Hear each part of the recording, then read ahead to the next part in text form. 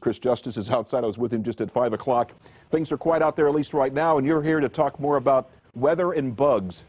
Yeah, John, we're dry for now, but the summer rains have sent a bunch of pests into a frenzy. We're primarily talking about yellow jackets. They're usually found in the ground, but now they're retreating to drier ground because of all the rain that we've had, and that could be extremely dangerous. Now, this becomes a danger because they're invading our homes, setting up their nest in between drywall and outside walls, inside roofs, and underneath foundations. Yellow jackets are like ants in that they're a colony creature.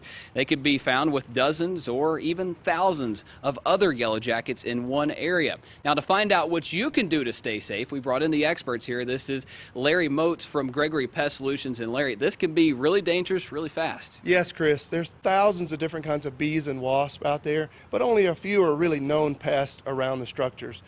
Yellow jackets are the primary concern. Of course, there's good things out there, beneficial insects like honeybees that we want to protect as well.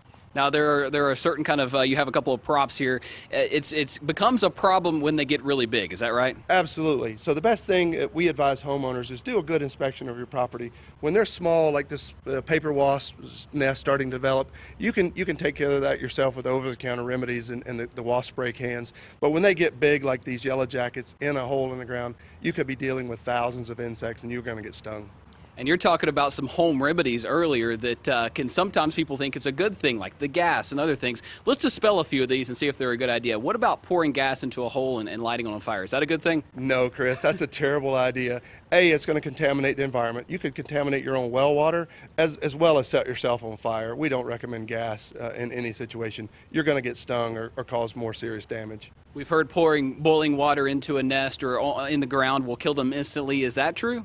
No, I wouldn't try that one either. That's just a surefire way of getting stung. You will kill a few, but again, there could be 1,000 or more yellow jackets in a nest this size. You're going to get stung. It may kill some, but boiling water is just not the right remedy. So when it gets to the point to calling the pros, how much around about will it cost to get a job done like this to get them out of your yard? Depending on the situation, you know, it's typically going to run $100, maybe $125, worst case scenario, to take care of stinging insect problems around the house. If it's more detailed, where they're firmly in a wall void somewhere and we have to do a lot of construction, the price will go higher, but we're very fair. All right, Larry, thank you very much. We're talking about bees now. Coming up tonight at 6, we're talking about snakes and other pests that are now invading because of the weather. We'll have those full details coming up. Broadcasting outside of our studios, meteorologist Chris Justice, WYFF News 4.